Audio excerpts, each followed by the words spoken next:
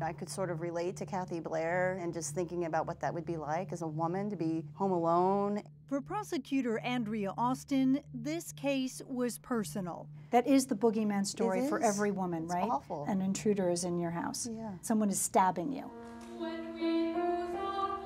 53-year-old Kathy Blair was a beloved choir director in Austin, Texas.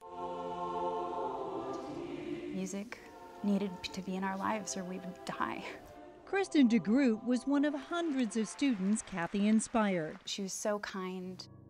This is a case that sticks with you throughout your life. A crime that made no sense to detectives Kerry Scanlon and Derek Israel. It was the dead of night, December 6, 2014. This murder started right here on the bed. Kathy woke to a total stranger with a knife. Kathy Blair fought like hell. Who kills a choir director? Who does that? She's a monster. The killer took some inexpensive jewelry, but left no DNA. Then, just 9 days later, I get notified that there's been another murder. Billy and Sydney Shelton, married 64 years and devoted to their family, slaughtered in their beds.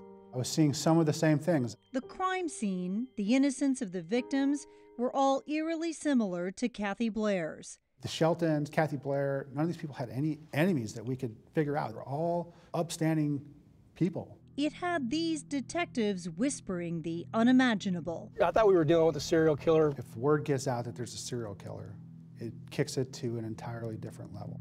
Austin needed answers. It came in a form not even the savviest cops could predict.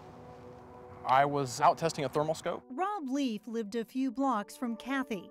The night she was murdered, Rob was out trying a scope like this one. Picks up a heat signature. I saw the headlights of a car coming up. On this street? On this street. This is the video Rob recorded. This video showed the murderer walking towards Kathy Blair's house. The actual killer? The actual killer.